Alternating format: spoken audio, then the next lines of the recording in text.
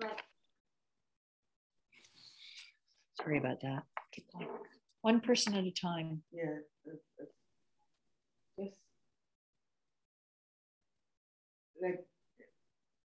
like if you're looking into a mirror and you reflect your goodness onto somebody else and they see it in you and decide this is going to, from here on in, I'm going to exude goodness too.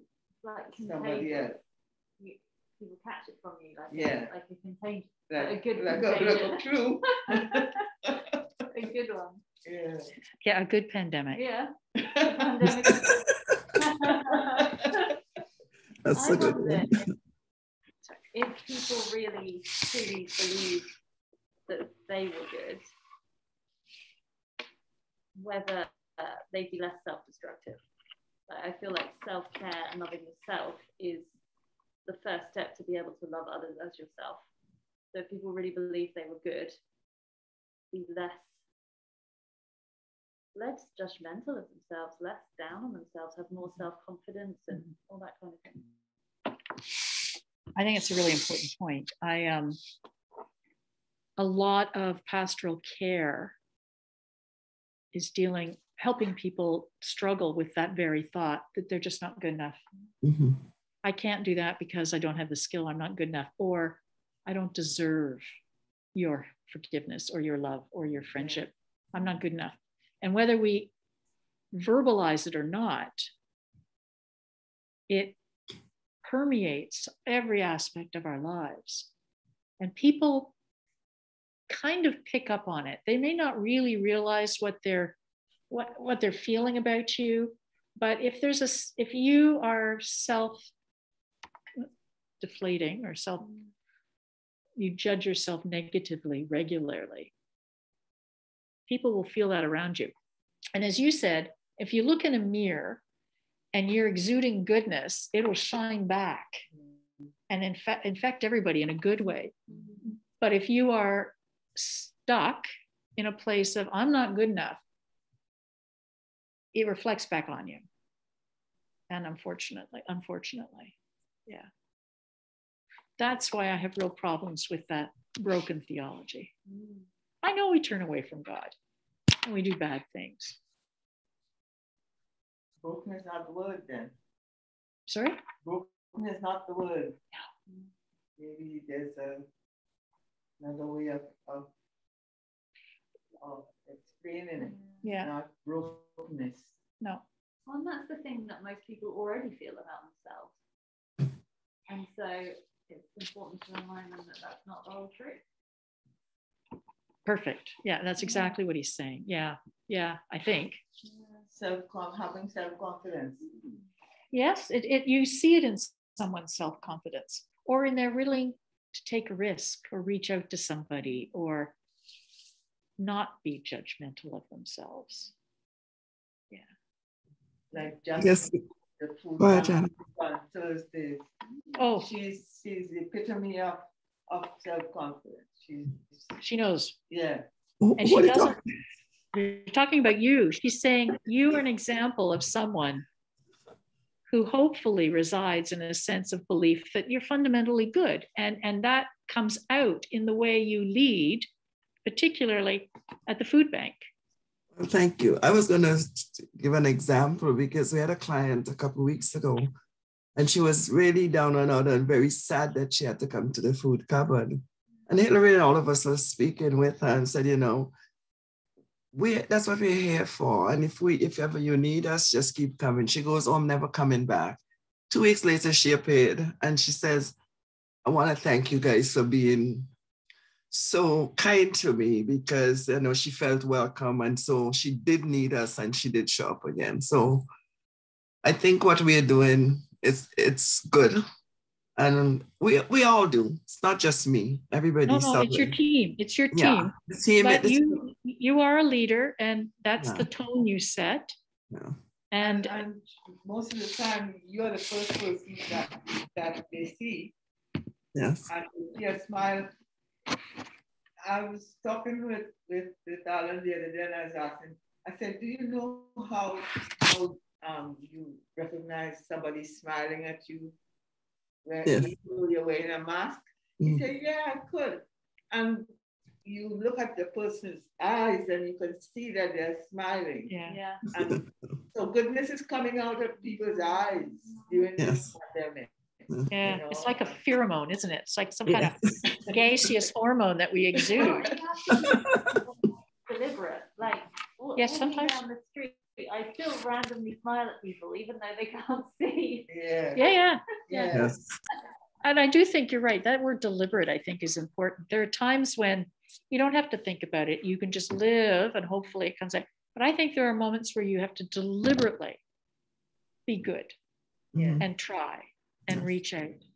And that takes more effort. It also takes self-awareness and a willingness to kind of go, okay, what's going on here? How am I responding? Can I do this better or gooder? It's a terrible word, but you know what I mean.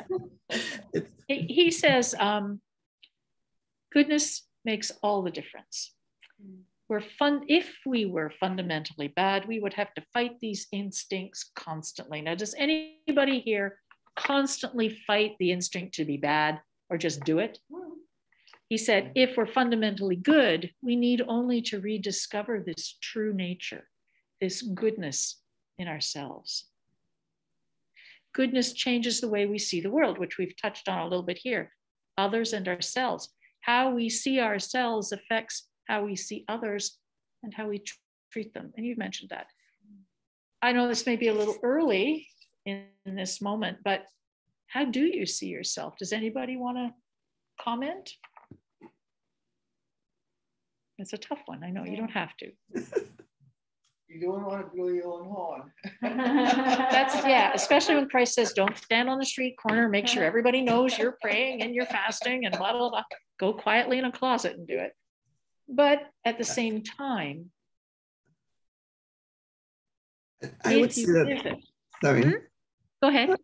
I'm just saying, I think I like when people make me feel good about myself by respecting you, even saying good morning, you know, and recognizing that there's somebody else there. So, and I think that's what I see other people, that's what I like to do, make them feel good about themselves, even though they may be down and out. You can say hi, you know, how you doing, whatever. And some people might answer like, what do you care, you know, or whatever. But I think it's good to actually acknowledge that they're there and they're present and that they mean something to the world rather than just ignoring them. You know, thank you. The perfect segue into something he's written. He asks, what is the quality of life on this earth? And he says, it is the sum total of our daily interactions. Each kindness enhances the quality of life and the way people feel about each other. Each cruelty diminishes it. And that's just what you were saying, that by being kind and nice to a person, you enhance the quality of their life, your life, and maybe the life. You know how they say the beating of a butterfly's wings affects something huge on the other side? That little act of kindness builds on more kindness. So it affects the quality of our life. So I think you're absolutely right, according to him, and I tend to buy what he says. He says the consequences of cruelty, they end up showing in our health. Physical, mental, emotional, spiritual. When we recognize our goodness and act on it, we act differently and we feel better. So we are made, so that's one of his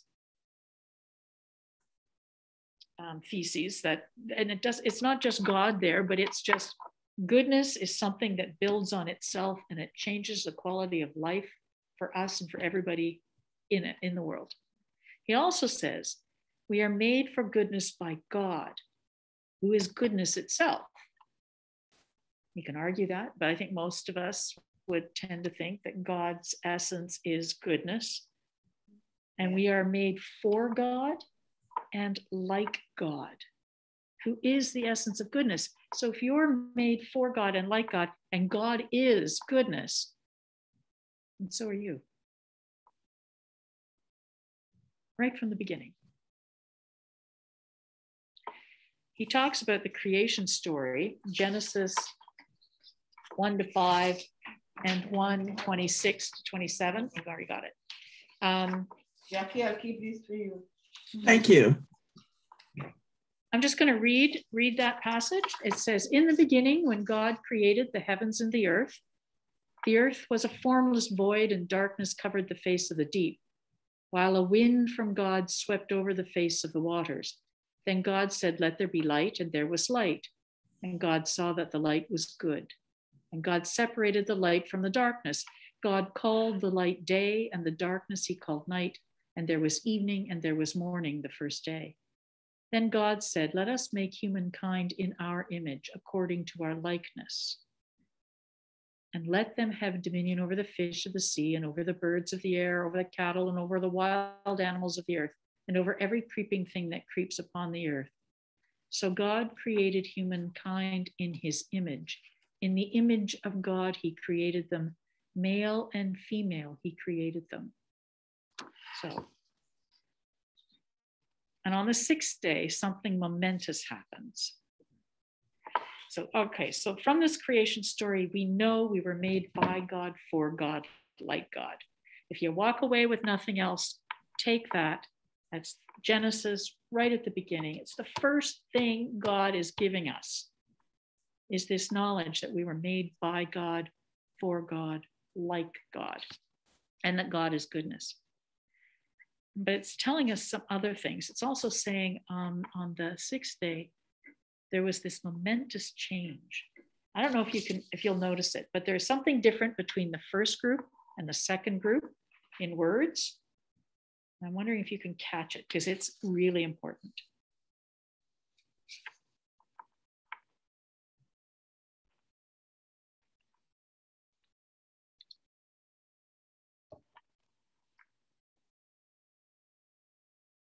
Okay. All right. In the first day, God said, let there be light. And God said, let there be light. And he does that all the way through. Let there be earth, let there be whatever. But when it comes to humankind, what he said is, let us make humankind. It's different. It's not just God, let there be light. He's calling into this, let there be light, the entire divine court. So God is not just making light on a Sunday afternoon or making birds on a Sunday afternoon. He's called the entire divine court to himself and said, let us make humankind in our image, according to our likeness, and let, et cetera, et cetera, et cetera. That's fundamentally different. He sees it's not just good, he sees that it is very good. And if you know that about yourself and you believe it, imagine waking up in the morning knowing that. Mm-hmm. I don't know if anybody wants to say anything. So in our creativity, we're like God. We're like God in our freedom. God leaves us also free to choose how we will apply the gifts and talents that we have. We are made not only like God, but for God. Imagine that. You are made for God. God loves you. He loves you before you even started, before you were a gleam in your parents' eyes. You are, and Paul says, you are a temple of the Holy Spirit. So our being is where the Spirit resides. We are hungry for God. We don't always know it, that we're hungry for God. And sometimes, instead of just knowing this, believing this, and acting out of this, we shut the mouth of desire for God with busyness. You get busy and you just don't deal with it. And then over time, I don't know about you, but if I take a holiday, let's say I take my summer holiday, and if I don't make time during that holiday to do this kind of retrospective thinking and prayer, I can get caught up in just the day-to-day stuff that fills your life and keeps you busy. but I can feel that you don't disconnect from God, but it thins, it stretches a little bit. And That's then why the best thing to do is to wake every morning and do that first. Go to God for strength. Mm-hmm. I used to read a poem, go to God for strength when tired and tempted, but you don't wait till you're tired and tempted. Mm-hmm. Do it first thing in the morning. Then you can get about the business of the day. And you get grounded, don't you? Yeah. Yeah. You said there's a poem that you used to read? Yeah. Go to God for strength when tired and tempted. Sure he your every weakness knows. He waits to give you confidence and courage to conquer all your conflicts, all your foes. It goes on and on. Wow. Do you have access to that? I think I have it at home somewhere. I think I can get it on the web? computer somewhere. Would you mind sharing that with us? Some of us might use it first thing in the morning. Thank you. That's lovely. So in this book, he shares how he has learned to talk with God and show us how we can learn to speak with God. And we'll offer some ways we can tune ourselves to God and listen to God's words of guidance. Now, then he makes a little bit of a switch in the way he's talking. He talks goodness. He says, well, let's get real here. Scientific facts. Well, recently, I don't know, I did behavioral psychology and I did primate behavior and animal behavior as an anthropologist, which was my first training. And he says, and it's true, scientific fact, in the last 30, 40 years, maybe Jane Goodall up, because before it was very much, I'm going to say it, a white male group looking at the world and interpreting it through their lens. Then you started to get women, and then you started to get women and men who started to look at the world differently. And what they see is that goodness, working together, cooperation is as much part of any survival strategy as anything else, i.e. killing the guy next to you so you can have his food. Sometimes you share. Sometimes you bring something that he wants and he brings something that you want, and other things grow from that. And he says, we are designed to depend on each other. And Franz de Waal, which is one scientist, calls it obligatory gregariousness, in that we have no option but to depend on each other. So they used to call it fight or flight. Now there's another term, and it's called tend and befriend, 2 strategies for survival. By caring for the young and banding together, we're tending and we're befriending. And there's as much or more of that. I mean, most animal populations don't live in a constant state of war, as we would describe it.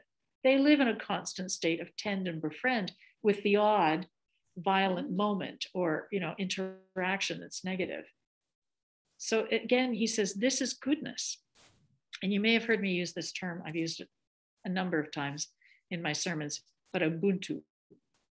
It's the Xhosa word that describes the tend and befriend survival behavior. It recognizes that human beings need each other for survival and well-being. More so, it says a person is a person only through other persons. We must care for each other to survive. As human beings, we may tear the fabric of our being. We can act cruelly, but because we are human beings, we cannot destroy the very vestige of godliness by which we were made. We cannot alter our essence. And you go right back to that essence, which is the goodness, which is goodness. Yeah. Goodness. Yeah.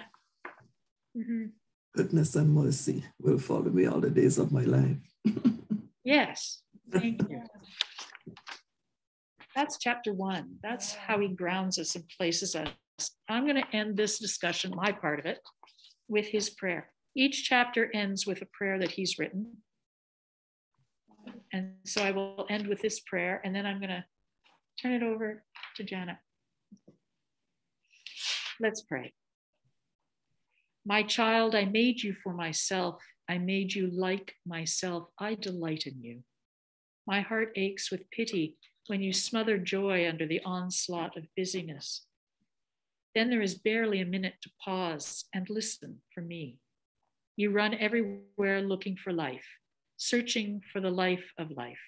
All the while, I am here. I am as close as a prayer.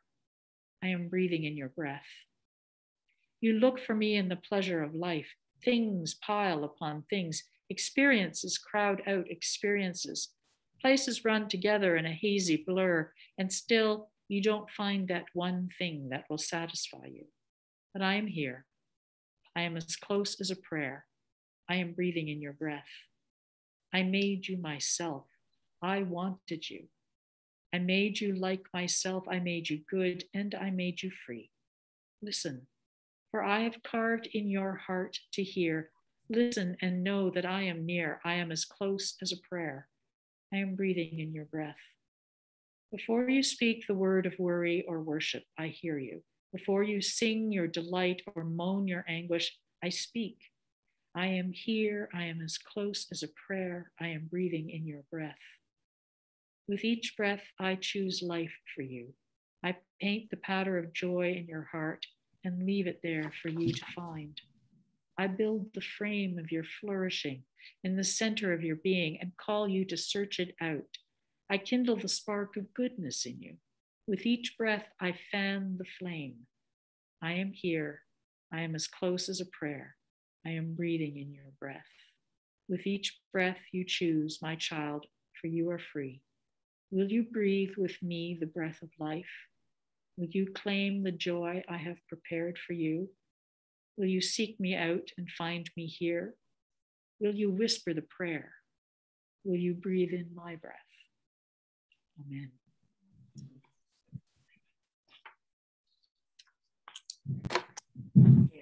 Now we move on to chapter 2. Chapter 2 is Stop Being Good. Stop being good.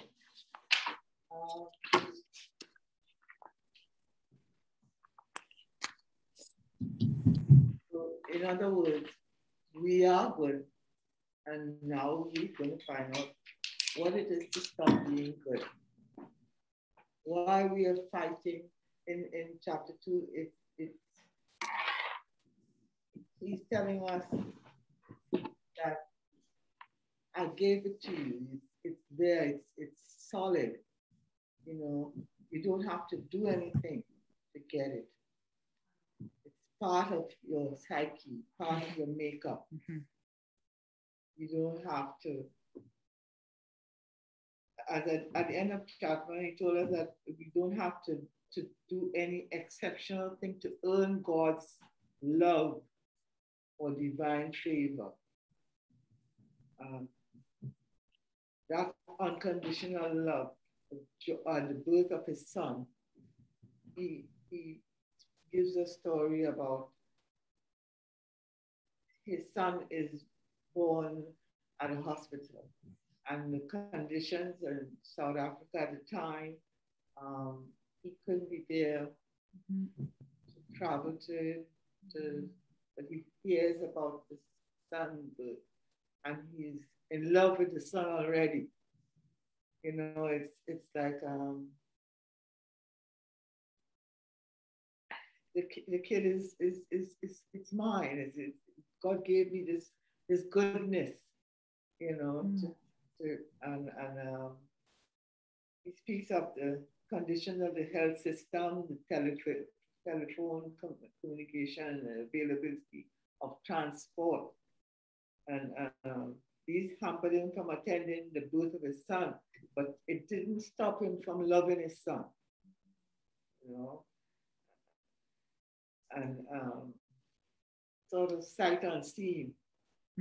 He hasn't seen him, doesn't know what he looks like, doesn't know if he has 10 fingers and 10 toes, but he's in love with his son. And God is present for each and every one of us. He welcomes us with love and delight. God knew us and loved us, and we are precious in his sight. God does not love us because we are lovable. In fact, we are lovable because God loves us.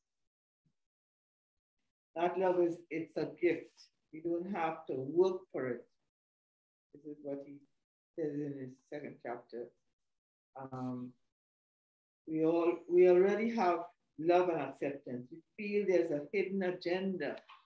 In most of us, we feel that there's a hidden agenda that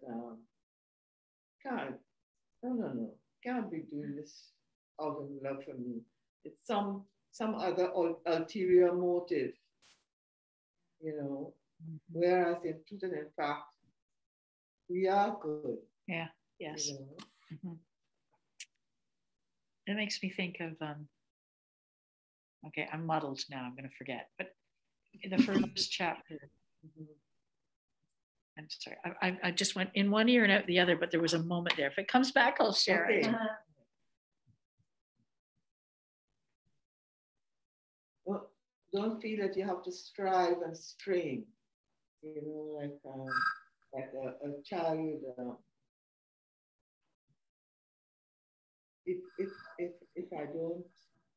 If I don't do such and such, my mother would not love me.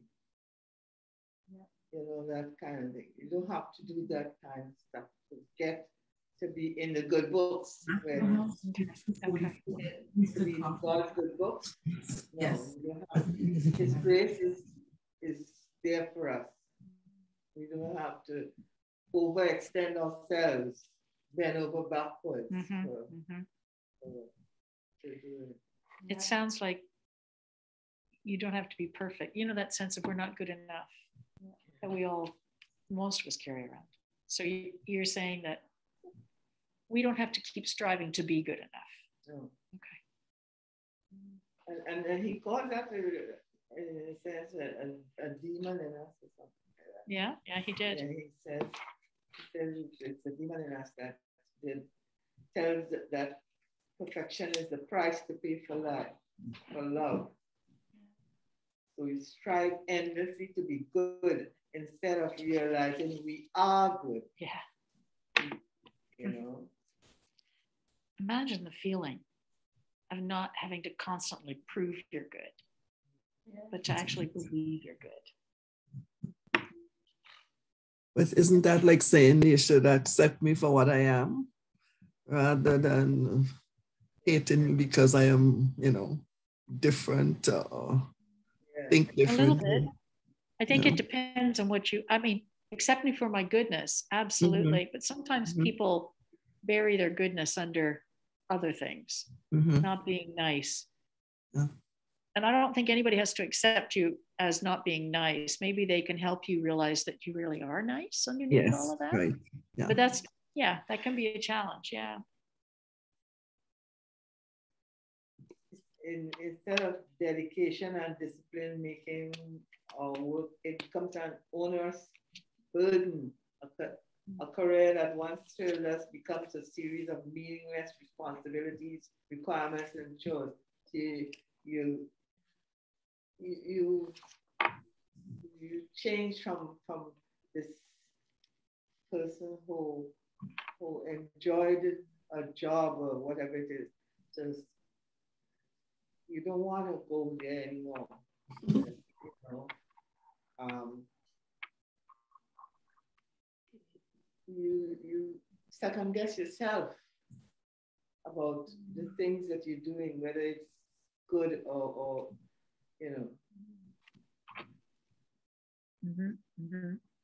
And that you're not measuring up to what the task is requiring of you. You're not able to do it anymore. Don't go through those, you know, fights with your own self, with your own psyche, with your own.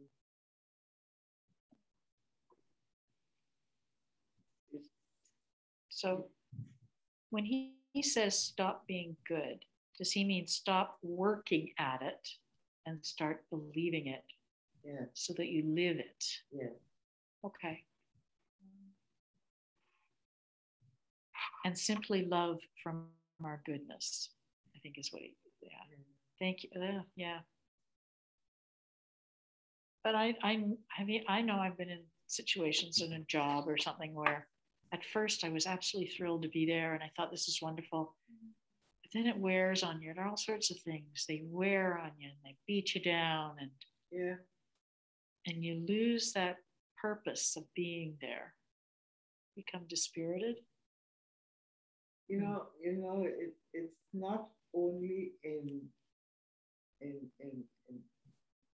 a big setting that, or you go to a store, you sometimes it's in a family. Within the family, you have to fight to show your good. Sometimes as you said, at the job, you tend to meet up with a lot of walls that create doubt and despair within you. And this is what you have to fight, because you are good. Good. That word good, it's in the English language, they have a lot of words that are multi-meaning. And good is one of those words. Excuse me. It's true. Yeah. When I talked to one of my brothers, he says, "How are you?" I said, "I'm good." He said, "Who told you that?"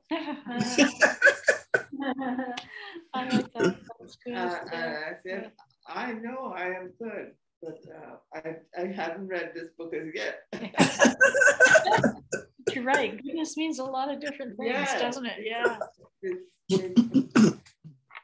It's your core, So goodness, now see if goodness isn't us trying to be good to win God's love. No. That's right. Okay. That helps. Thank you. That reminds me of my favorite poem, which you might know because it's very famous, Wild Geese by Mary Oliver. I've heard it, but please. Let me Google it really quick because I haven't got it memorized. And I can read it to you. It's that same idea of like not striving for goodness, just being. Here we go. Can I quote something that he wrote? Yeah. He wrote, "When we cross the threshold from living our goodness to doing our goodness in order to be good, we work in the mistaken conviction that what we are doing will enable us to merit God's love." Yeah. Is that the poem? Yeah, so this is the poem. You do not have to be good. You do not have to walk on your knees for 100 miles through the desert repenting. You only have to let the soft animal of your body love what it loves. Tell me about despair, yours, and I will tell you mine. Meanwhile, the world goes on. Meanwhile, the sun and the clear pebbles of the rain are moving across the landscapes, over the prairies and the deep trees, the mountains and the rivers. Meanwhile, the wild geese, high in the clean blue sky, are heading home again. Whoever you are, no matter how lonely, the world offers itself to your imagination, calls to you like the wild geese, harsh and exciting, over and over announcing your place in the family of things. Thank you. And that's Wild Geese by Mary Oliver. So I've got that poem plus the poem that you read first thing in the morning. If we could collect those and share them, that would be wonderful. Yeah.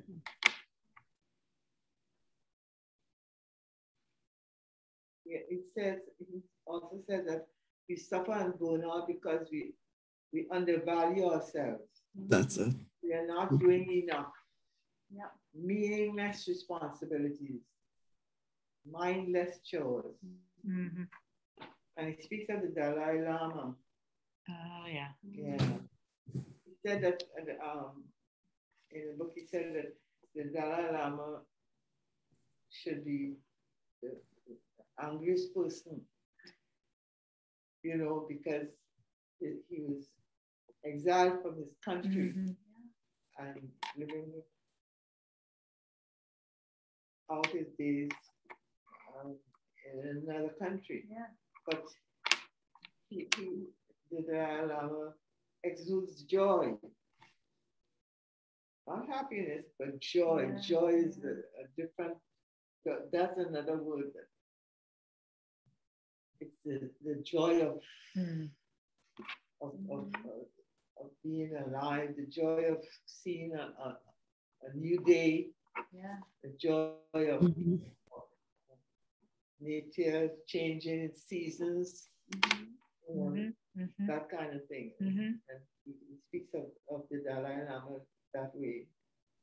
Character is being the essence of joy as opposed to happiness. We have to be perfect in order to be loved. We strive to be good, to do good, only to find that we are already good. We can easily fulfill our purpose.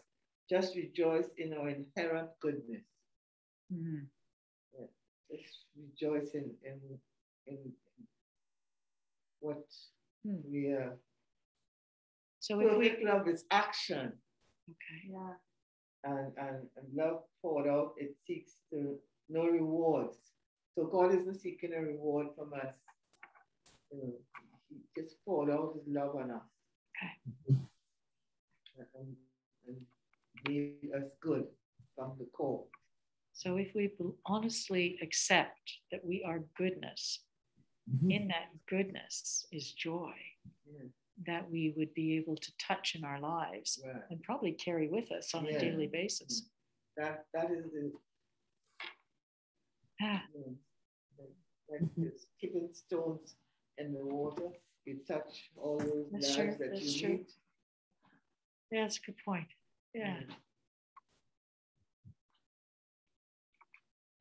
And you have a choice.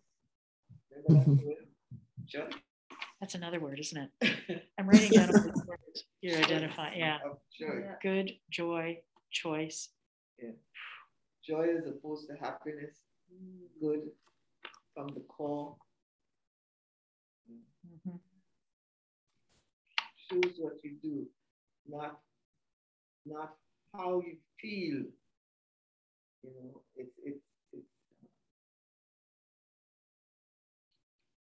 you know how they say, if you want to be something, work to be it, and then you will get there. In other words, if you want to be happy, make yourself smile. And after a while, the making of the smile becomes easier. Because I don't know about you, but as soon as I put a smile on, there are emotions that come with it, and I can't deny them. And you begin to feel those emotions and maybe become more comfortable with them. And then before you know it, it might take some time, but happiness and joy actually are there in part because you made yourself mechanically smile. So there was action there, but it led to a state of being, which then you can share. I guess that's what you're saying, action and love. Yes. Okay. Yes. Thank you. Actions, but they're not always love. You can act out of anger, shame, jealousy, insecurity, pride, resentment, hate. But you can emulate God's love to reach and express goodness that is our core, the heart of each of us. That's what he's saying.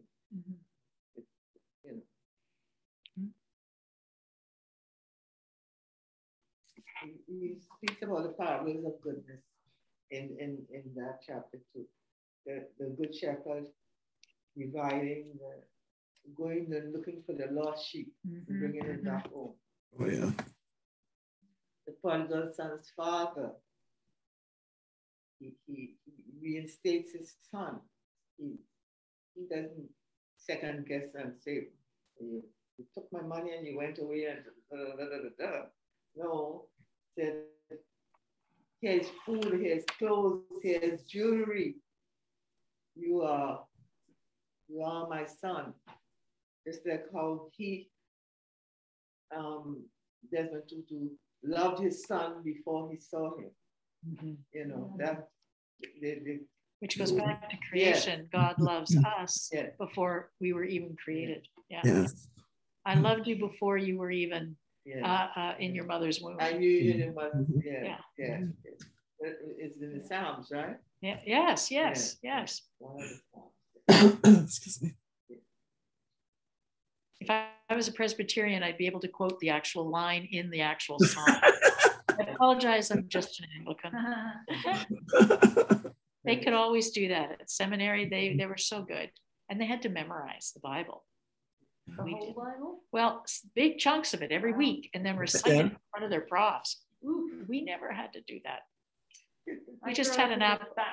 Sorry? I grew up as a Baptist. We had to memorize a lot of scripture as a kid. Okay. No, we just carry an app on our phone. A Google search. Oh dear. Sorry. Yeah. That's okay. Talk about, that's goodness, having a good laugh. He talks about parents sacrifice for children. Yeah. You know, and stories from it would be nice to hear a sacrifice that somebody made for you, or you, Jackie, or you, Hannah. Yeah. It makes me, I had an emotional response to that. It would be nice to know that someone has sacrificed something for you, for me, or whatever. But I'll bet there are some of us who, because we really don't believe we're good enough, would find it difficult to believe that someone had sacrificed for us. Even if it's true, our own despair in ourselves doesn't allow us to acknowledge. It also allows us to continue to live in that sense of victimhood, which is really tough to get out of. But if we could believe this, what you're just talking about, that God loves us, period, maybe that would help.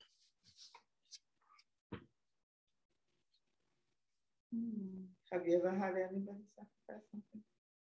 Or something good that happened that you can't believe that it happened? Jackie, what about you? My memory is failing me now. I don't remember anything. I'm sure there's lots of things, but right now I can't off the top of my head. Quote one of it. I think parents do it regularly. Yeah. You know, they'll put their money into their kids instead of into themselves. Yes. But they're not talking to their kids about it, you know? So the kids grow up not even realizing these things are happening. Yeah.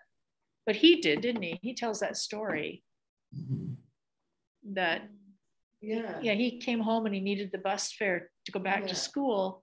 His mom gave him the money. And then she went hungry for 2 days. She had to go back home without any food. But he was able to travel by the bus and go to his school. So that was a sacrifice. Parents do that all the time. Yeah, it's true. It's true. But most parents don't talk about it. They just do it. No. I think that is parenting 101. Silent parenting 101. Silent parenting. Yes, that's true. Good for you. You are my child. So, you know. And then there's the other side to the coin where some parents are so selfish that they can't see. That's true. That is their response. That is one of their responsibilities too. Yeah. You know. True. If they're under influence of some drugs or something like that, they could rather go to the drugs rather than have their child. Yeah. And then grandparents come into play. That's true. You know, so a lot of kids are raised by grandma. You have you have somebody in your life. I've known people who talk about a neighbor who was so good to them. You know, And he talks about Lady Mrs. Mpho. Yeah. She, in the height of the AIDS crisis, AIDS was so rampant in South Africa. She would take all the children around whose parents had died. And then the parents started to bring their children because they knew that they were suffering from AIDS themselves and would die. So they brought their children to her. And she ended up like the village orphan manager, you know. And he's in the story too, he says this is happened in all countries. For Mother Teresa and the people that were poor and dying, and she would hold them so that they could die in dignity. Stuff like that. Let's come closer to this time. All those caregivers in the hospitals, all those people who were suffering from AIDS, not AIDS, some of the COVID. pandemic, COVID, you know, their families couldn't come close to them. So they were some of they exuded goodness, you know. That's a really good example because some of them sacrifice so much time with their families. Yes. They have to isolate from them completely and miss their children's birthdays and everything just so they can care for people. I went over to, there are two seniors homes that I used to go to and do services. I haven't since COVID, but I have been dropping things off. And I went over once and I was called before, and I talked to the young man who was at the door, you know, letting people in and out. And he told me, first of all, he couldn't believe that we were taking the time to pray for them and stuff like that. But he said, I haven't been home in 6 weeks. I haven't seen my wife and my children because I can't. I'm here. I'm not going to leave these people. So I stay here. And it was right across Camilla, one of the worst hit. If you walk up here, Ontario, to the north end of Camilla, they have about 70 white crosses in their garden, and it's for all the folks that passed away. But when he told me that, he was nearly in tears, not quite, but nearly. And just what you said, can you imagine not being able to go home?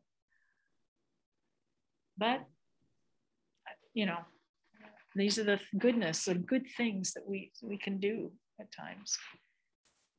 Hopefully we don't need dire situations always to be like that. He spoke about the Eucharist, that is giving thanks for the goodness that we receive and that we are Eucharist people.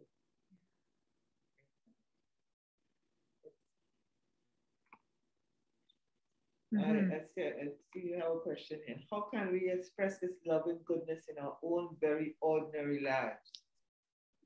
How can we do it? I'm glad he gives some examples. I mean, these are extraordinary examples, like Mrs. Mpho. But still, our food bank every week, remembering, like today, Alina's grandma is dying. And I saw half a dozen or more people go up and give her a hug and just support her. You know, those are the small acts on an everyday basis that we can do. We can do.